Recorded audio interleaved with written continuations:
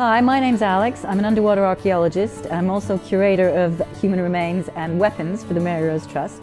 At the moment we're filming a series of 66 little episodes which are going to be projected into the hull of the Mary Rose when we reopen later this summer, and it's really trying to make the ship come alive, trying to give people the sense of excitement that we had when we first dived down there. A ship like the Mary Rose, it ought to be moving, but in the museum we can't make it move. So the best we can do is to make images in the ship move for us, and people and so on. And that's what's so great about the filming that Graham English is doing, is that it'll bring the ship to life for the public, so that when they view the ship, they can imagine even more people in the ship than are shown in these videos.